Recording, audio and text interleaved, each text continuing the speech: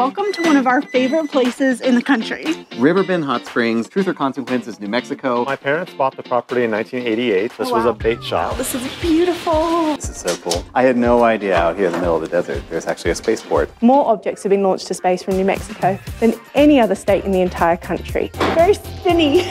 I'm ready for space. In our last episode, we took you on a whirlwind tour through New Mexico's capital city, the cultural mecca of Santa Fe. And today, our road trip through the land of enchantment continues south to a town full of fun. From hot springs to rocket ships, welcome to Truth or Consequences. We're Howard and Caitlin Newstate, dog people, food people, adventure people. We've been living on the road for the past 3.5 years, traveling through North America and beyond. Each week we bring you along with us to show you how to live like a local in every new state we visit. Welcome to one of our favorite places in the country. Riverbend Hot Springs in Truth or Consequences, New Mexico. The name is crazy. We'll have an explanation later. There's a good story, of course. We visited here in 2019. But we didn't have a vlog yet, so all we have are pictures and great memories. We knew we needed to come back and share it with all of you. So guess what? You're along for the ride.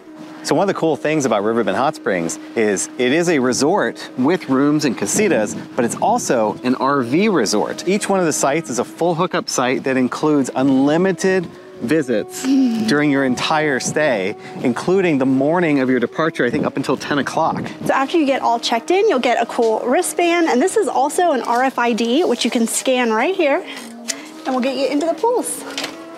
Believe it or not, people weren't the original occupants of the pools here at Riverbend Hot Springs. This is the only commercial property on the river. This was a bait shop, so it was Smith's Minnows. Originally it was called Pierce's Minnows. My parents bought the property in 1988. We were actually on a vacation slash home hunting expedition. My mom is from New Mexico. They knew they wanted something where they could have plenty of land to raise their young kids. I was 8 years old at the time. They were literally driving down the street as the woman who owned it, Mrs. Smith, was hanging up the for sale sign. And he said, can I look at this? You know, it was perfect timing. They bought it right there on the spot. They told her to take down that sign, and they bought it. That fast. That fast. And we ran it as a bait shop for a couple of years. My brother, my dad, and I would go to the Gila Mountains and we'd trap our own minnows, and we'd camp for weeks and bring them back and sell them. And one day my brother killed all the minnows, which he's embarrassed of, but I told him he's the reason we have this now. It kind of got my dad going, you know what, the main reason we moved here was the hot springs. He always wanted to do something with the hot springs. And by that time, 1990, he had made friends with a local healer, Dave Cloverleaf, and Dave believed in my dad, and he sold us commercial water rights. And we were able to transfer them here, drill a well, and we started pumping the hot water right into the minnow tanks. Which are still here today. Which are still here today, and they're called the hot minnow baths. We now have 16 pools on the property. The water is geothermal. They've carbon dated it to be thousands of years old for its journey. So it's entered the earth at some point. It's down in an aquifer. It hits cracks in the earth, hits very hot magma, comes back up as steam, and as it comes back up, it's picking up minerals and recollecting as mineralized, hot, heated water. And basically, we have this big aquifer underneath Truth or Consequences, a big hot bubble, and we're all just tapping into it and pumping it out. But back then in 1990, we didn't know what to do. We were like, what are we going to do with these hot springs? So my parents had a friend that recommended making it into a youth hostel. And youth hostels are basically budget lodging with for backpackers. They have dormitories, there's camping, because it was a real funky property. We had teepees you could stay in. We had a love boat, which was a pontoon boat floating on the river that you could sleep on. People loved that. And over the years, you know, more people wanted private lodging. It got to the point where my parents were just a little bit burned out. And to keep them from selling the place, I told them to take the sign down. And I moved back in 2006, 16 years ago, and I took over the youth hostel. Wow. And have just slowly and organically, you know, remodeled it and given people what they want. This was my childhood home. And then later on, my wife and I lived in it for about 3 years ago. They want private rooms, and now I'm seeing that they want hot springs in the room, you know, or outside the room, but dedicated. And so we just listen to the guests, and what the majority want, we try to do. They are here for this beautiful view. This location on the river is why we are the most popular. And so this area, it's now known as Truth or Consequences, but it used to be Hot Springs, New Mexico, right? It was, yes, it was. And why the change of the name? Because that is a funny story. So there was a radio show, a very popular radio show in the 40s. So it's time to play Truth or Consequences. And they were just transitioning to be a TV show in 1950, and to celebrate their 10-year anniversary, they said any town that wants to rename your town for one day to Truth or Consequences, we will film there. We will put on the show. So Hot Springs, New Mexico hemmed and hawed, and they decided, that's us. Rather than doing it one day, they decided to make it permanent. It was unanimously voted by the City Council that the name of Hot Springs, New Mexico be changed through Truth or Consequences, New Mexico. And that change happened April Fool's Day, 1950. So did people think it was a joke because it was April Fool's? They absolutely did. And then, you know, this town is just full of great, exciting people that wanted to try something new. They celebrate it every year. There's a fiesta. And for years and years and years, the host, Ralph Edwards, would come to the fiesta and he'd bring famous people. And we got a lot of notoriety for a while out of it. Talk about early tourism publicity stunt kind of thing. I mean, that's what it jackpot. Was. That's what it was. It's a beautiful day out, so we're gonna hop on our electric e-bikes and go get some pizza that's about like a mile away. It's finally warm enough to go for a little ride again.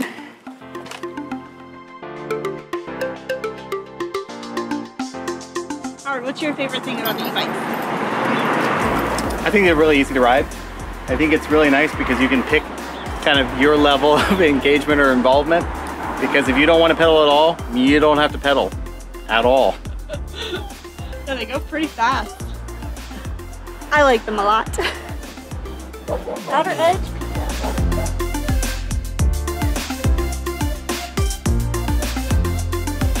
Okay guys, Truth or Consequences Brewing Company. The beer is amazing. Well, and also it's just so cool that, you know, they have a local brewery that is producing 1,000 kegs a year.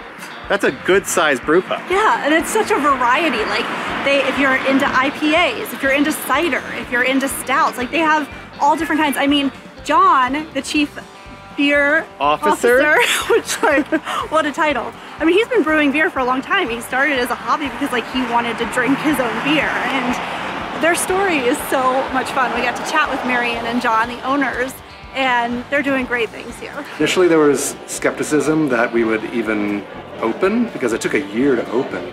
But then we did, and gradually people have discovered that it's sort of a living room of the community. It's where like the cowboys and the space engineers from the spaceport can intermingle and have a beer. We have about 16 beers on tap right now, and I think they're all excellent.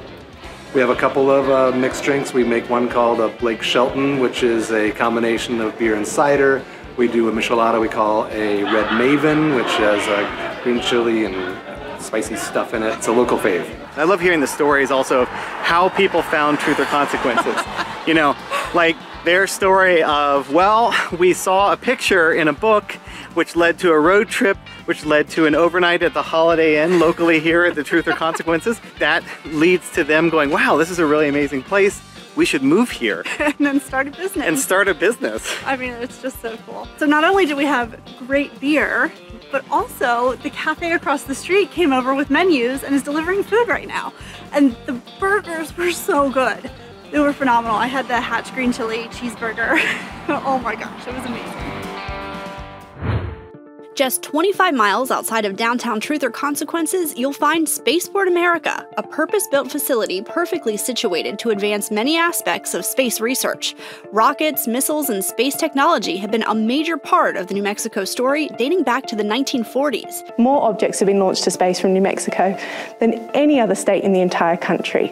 Spaceport America was strategically built adjacent to White Sands Missile Range. So they did a lot of research starting back in the 1990s. So back in the 1980s, the federal government decided to open up aerospace to private companies. Before that, it was only ever open to Department of Defense and federal organizations like NASA. So New Mexico really jumped in right at that point and said, let's look into this. We've got national labs here, we've got White Sands Missile Range here, we've got the expertise with NASA here. NASA have been here since the 1960s with multiple facilities. Let's look into a feasibility of whether or not this could be established in this state. We are the 5th largest state in terms of land mass, but one of the smallest states when it comes to population, which makes us a perfect location for suborbital launching. So this is our mission control area. I know it's not quite as overwhelming as what NASA's are, but this is where we actually control all the air traffic that comes here. And I'm sure when you guys arrived, you noticed there's a plane that's been whizzing around out here. That's one of the Virgin pilots. You can see they've just brought it down here. They do their training on a daily basis out here to make sure that they're used to the G-forces. So we have 5 permanent tenants at Spaceport America. HAPS Mobile has a project on the north side of the campus where they've got a 262-foot wingspan unmanned aerial vehicle system that is going to be creating cell towers in the sky. So they've got a 2-year project where they're going to be doing research and development on that vehicle before it's FAA licensed to fly over populated areas. Virgin Galactic is our main anchor tenant here in the horizontal launch area, but down at our vertical launch area, you can just about make out in the distance over there. We have Up Aerospace, who've been here since 2006 and have launched the highest launch today at 77.25 miles from Spaceport America. They work very closely with NASA's Flight Opportunities Program and take up a lot of research suborbital before it then goes up onto the ISS. Next to them is AeroVironment's other unmanned aerial vehicles that are working down at the horizontal launch, vertical launch area. And then the south side, we have Spin Launch. Which is a very cool concept. It is a very I love the cool idea concept. of like, it's like a centrifuge almost. Absolutely. Like a centrifuge, and then when it gets up to speed, it releases whatever it's launching, and then it shoots straight up.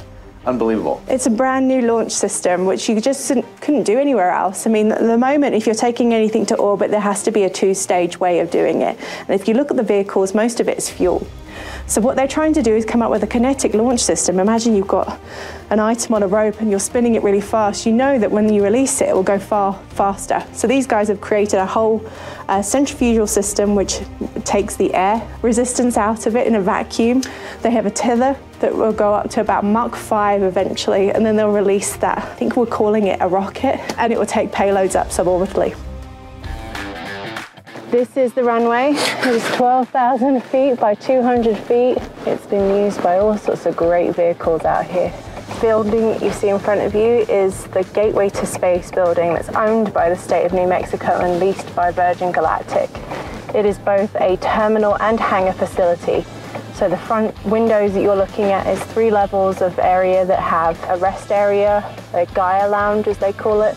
The middle area is mission control, and then the top level is where they do their astronaut training. The idea that you have like a mothership and then the other one detaches from it. Yes. That's so cool. It's a completely unique system. It goes up to about 50,000 feet and then releases the spaceship. It drops for a few seconds, then it powers the rocket engine and then goes up in a much higher curvature, and then it goes up to about 55 miles. And it's quite an incredible sight to see in a very exciting time. It made New Mexico only the 3rd state to send humans to space, which is a huge deal for such a small populated area. You can see this is where the engine is on the back. These fins actually move in various configurations when they're coming in and out of space. It flips, right? Like, because it allows them to... Yeah, it actually goes upside down so that they can see Earth more than they can see into space, because let's be honest, you're looking out into black, whereas it's the glow of Earth that really is what resonates. It's amazing just to stand next to, I know it's a replica, but to think about, like, this is what takes people to space. Absolutely, absolutely. A very quiet, very remote, very Earth-felt area, because you can see this beautiful landscape, the mountains, and really not much else.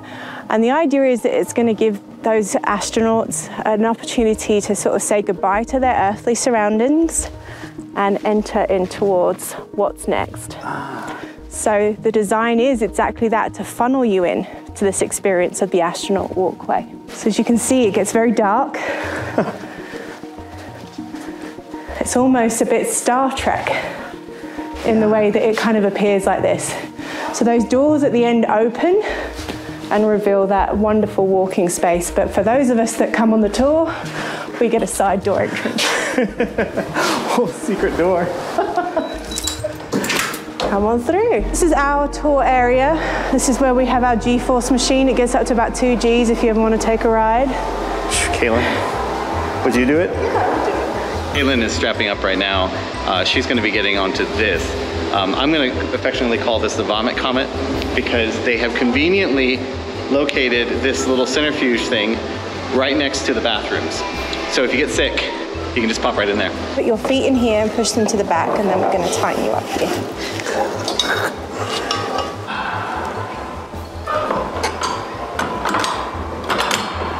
Perfect. It's okay. I promise I'll be gentle. Okay. All right. That's very spinny.